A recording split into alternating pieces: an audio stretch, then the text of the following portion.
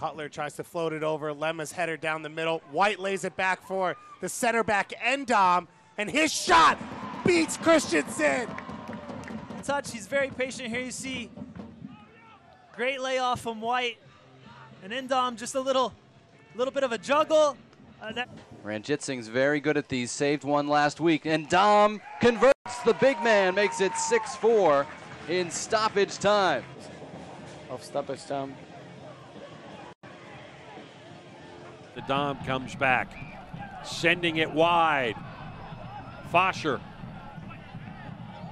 That's volleyed and knocked away. Corner coming up for the Jacks. Why? Here's why. Fosher centers. Take off.